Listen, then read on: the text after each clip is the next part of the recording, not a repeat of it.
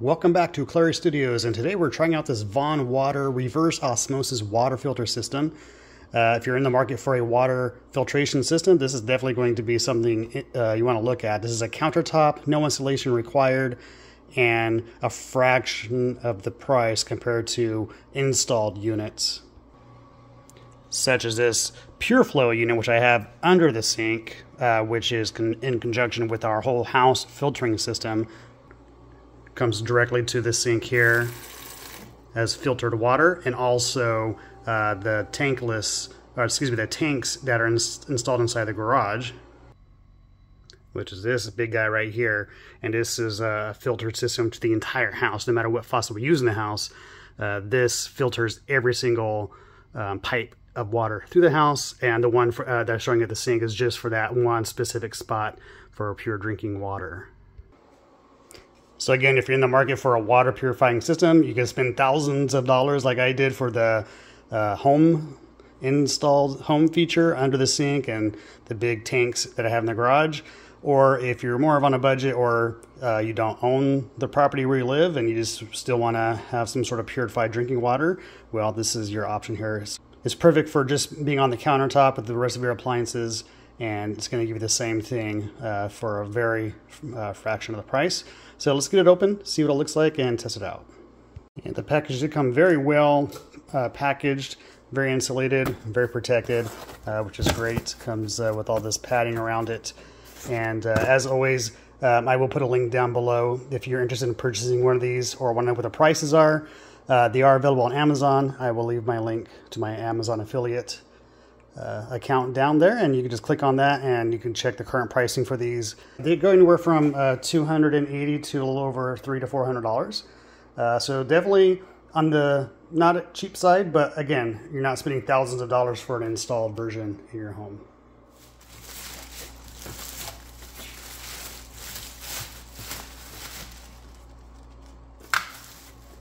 Now, I am no expert on water filtration systems. I only do reviews here, so definitely going to read the owner's manual that it comes with. Also, you can sign up for a warranty on it. So I'm going to read through this real quick just to see what I need to know as far as just a basic functionality and installation, and I'll share that with you guys as well.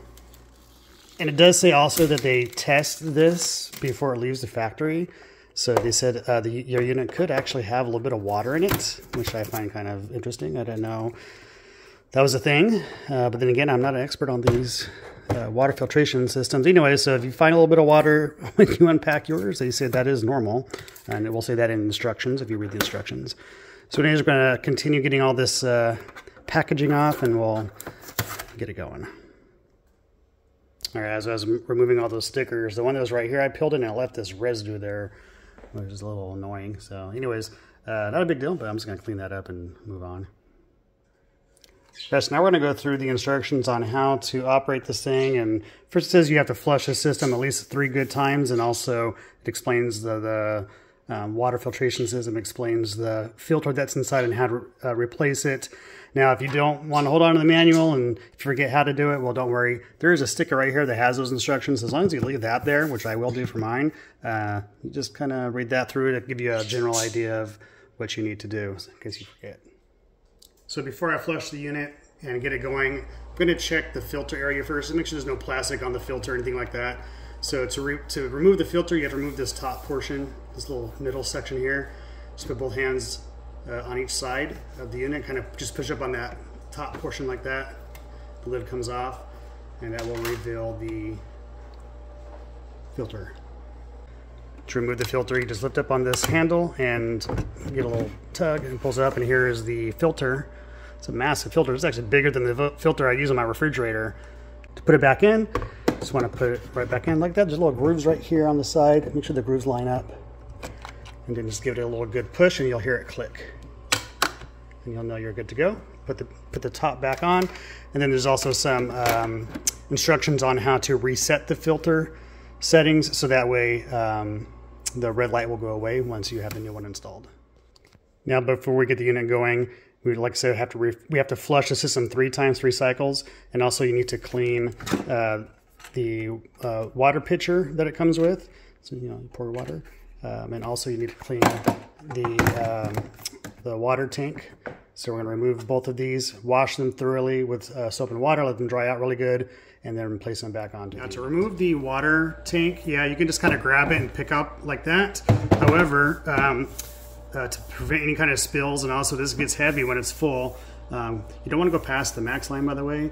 So when the water gets up to about right here, it's going to be a little heavy, you know, it's going to have some good weight to it. So one feature that's pretty cool is you just kind of take this top lid off first, and it has a little handle. Take the handle, and it just makes it much more easier and convenient. So again, we're going to get this all cleaned up nice and pretty, so it's sterile, and we're going to fill it up with water and get it flushed.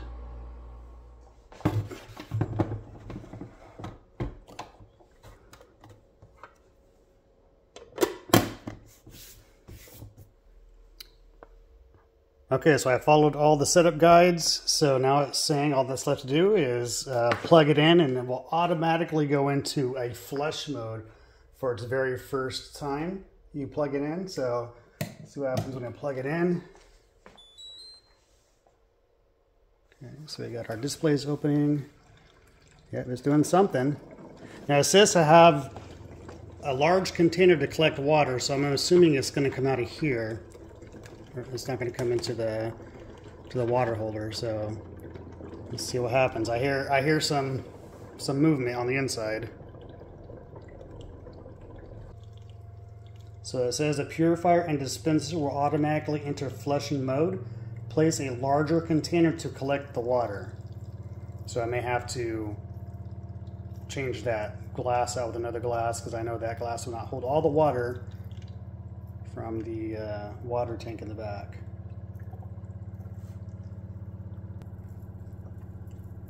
Okay, so it is actually filling up here inside the water container. So it didn't give clear instructions. It didn't say where the water was going to dispense to. As you can see, it's dispensing up. It's not pouring into the glass. It's coming from below, which is pretty cool. So anyways, I'm still going to keep this glass here just in case it does flush out through here as well. Like I said, the instructions didn't say clearly where the water was going to flush out of, but right now I can see it's coming through the tank into the water holder. So we're going to have to take this pitcher out most likely and dump it. So I'm interested to see what's going to happen when it gets full, if it's going to stop on its own or if I'm going to have a mess on my hands.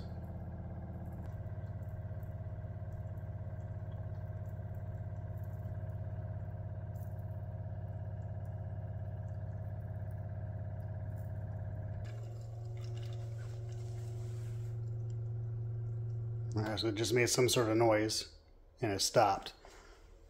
So, like I said, there's really no clear instructions on what to do here. So I'm just going to try and remove it and see what happens. It has stopped filling, as you can see. The machine stopped working. I hear the motor stop. So I'm going to take this out and give that water to some of my plants outside. Let me plug it back in here, see what happens. Oh, look at that. It automatically started filling up again. So I don't have to do nothing. So I'm assuming the tank's just going to do this continuously until it's empty. And we'll have to do this process 3 times. So, which shouldn't take too long. I mean, we're already started about right here. It's already right here just off of 1 water pitcher fill. So maybe 3 water pitchers or so else, I would say. Maybe 3. We'll see what happens. As far as noise levels go, I mean, it's what I would expect. It's not super quiet. There's a little bit of a hum, kind of like the ice maker. But yeah, I mean, not annoying, not a deal breaker. Okay, so I'm on my 3rd fill up, and it stopped just under the halfway mark, and I don't know why. There's still plenty of water inside the tank in the back, so I'm just gonna see what happens if I put it back on.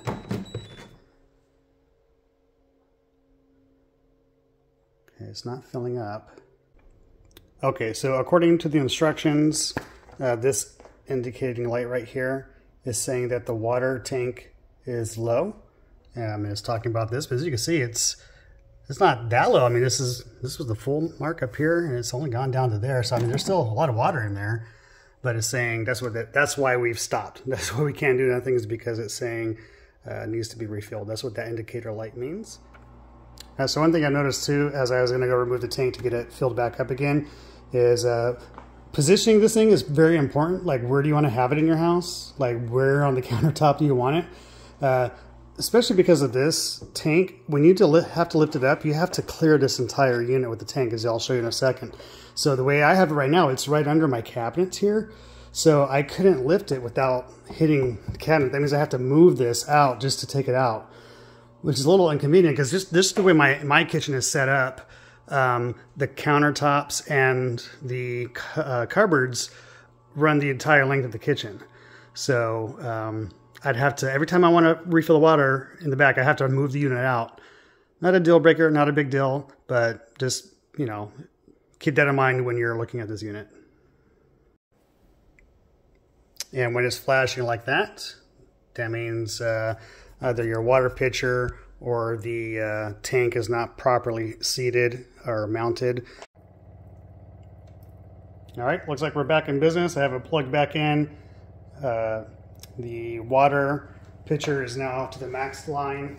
It's properly seated, everything's good to go, and we are filling up the water. So I'm gonna call that 1.5. So we're gonna fast forward now. I'm gonna do this process 3 times like what the instructions say, and then we'll get into the other functions of the unit. Okay, so just a few other things to note here. You can automatically dispense from here as well by pushing this button. We'll get into that. But this indicator here, that's your filter. So when that'll flash in 3 different stages. So if it just stays white like it is right now, that means the filter is good. If it starts flashing red, it means the filter is going to expire soon. So that's when you want to order one through the VonWater website. And get that coming to you quickly, because once it's a solid red and it stays red, that means the filter needs to be replaced. This water indicator is just saying that water is being dispensed, which it is right now. We're still going through the cleaning process. A few other specification I'd like to mention here is this water in the back here, this container, this reservoir here where you put the tap water. That's about just under 1.5 gallons. It's exactly 1.45 gallons. Or 5.5 liters, and then this pure water container here, that's 0.31 gallons or 1.2 liters. The filter that's in here says it can go 528 gallons before it needs to be replaced, which is a pretty healthy number. Again, you don't want to put any water in here that's under 41 degrees or over 100 degrees. So we've gone through 3 cycles, as the instructions said. So I've filled it up for the 4th time. So now we have the most cleanest water, I guess, possible. We have the filtered water here. So we're going to just remove this here. And as you can see, sometimes it leaves a little water. This time it didn't, which is great. We're going to put this in the fridge now so this can get cold. And then we're going to go through some of the other features here on the unit. All right, so let's put that right in there so we can get nice and cold and chilled, and we'll come back to that in a few hours and try that water with some lemon. I like lemon in my water. All right, so using the unit right here at the source itself, you do have to have the water jug attached here. So you can fill it up and put it in the fridge like I just did and get some nice, cool, refreshing water, or you can just leave it attached here and it will take the water from here and pour it into a glass for you. If you want to get an upgraded unit, which is the CT910H, I believe, you'll see that when you click on the link below, the different units they have. This one is just room temperature water or cold water if you put this in the fridge. The upgraded unit has features to give you hot water as well, so if you want to make tea or if you need hot water for anything. So using the unit here, there's 4 different levels of water you can choose. You have your 5 ounce, you could choose 10 ounce, just by pushing the button there, 17 ounce, and also 25 ounce. Now you do is push this button and it would fill that amount of water. Since we're using a small glass here, I'm gonna go ahead and go back to 5 ounces. Just push the water button here 1 time and it'll dispense exactly 5 ounces for you. And it'll count for you 1 to 5, or 10 or 17 or 25, whatever you had selected, and it will automatically stop at exactly that ounce. So there you go, gave me exactly 5 ounces. So now I can use those 5 ounces. So if I'm measuring for food, for example, that's one way to do it. Or if I just want to measure for whatever purpose, that's how you do it there. Now, if you don't want to have a specific amount, you just want to fill it up, what you can do is just push and hold the water button, and it'll change to full dispense. To stop dispensing, just push the button again, and it will stop. And in this mode, if I need a little bit more water, and just push it again. And again, when that's enough water for me, I'll push stop again. So I'll push stop. Okay, you can do that up to 399 ounces. If you had a cup that'll fit there, that will hold that much. So that's the functionality of that. And then also, if you want to go back to exact measurements, you just push the 5 ounce again, or 10 ounce, wherever you want to go. And it takes you right back to that mode. This TDS up here, again, in the upper models, as I mentioned before, if you want to get that model, it does give you hot water. This would be your temperature display system. This right here, though, is not temperature. This is our TDS, stands for total dissolved solids. So that's telling you how many particles it's taking. Not how many particles, but it's telling you that it's cleaning the water, and it's telling you how much it's cleaning. So low numbers are good, right? So the higher the number, the more it's letting those total dissolved particles back into the water. So low numbers are always good. And there's actually, in the user's manual, there is a guide on that, the TDS levels in the water. So 0 to 50, actually to 100 is actually pretty good, as you can see. Once you start getting into the upper hundreds to the low 200s, it's fair. And of course, it gets worse from there. So definitely low numbers here is great. As this gets higher numbers, well, that probably means the filter needs to be changed, because the filter is keeping it low. So let's try some of this water and see if it tastes like it's filtered or not. And just to compare, I'm going to take some of my filtered drinking water here and compare it to that one. All right, so this is straight from my thousands of dollars worth of equipment to purify the water in my house, and this is the one I just bought. So as you can see, they are pretty similar in looks, but let's test them and see what happens. Okay, so this is the water straight from my sink, as you saw. It's through my home installed water system, which tastes great. Tastes just like drinking water. Has no tap water taste to it at all. So here's the real test now with the VonWater. Let's see how it tastes. If it's any different. Ugh. I'm just kidding. No, that was great.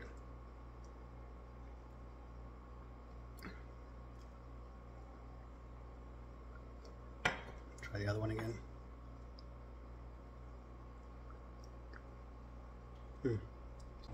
So to be completely honest, I could taste no difference in that water.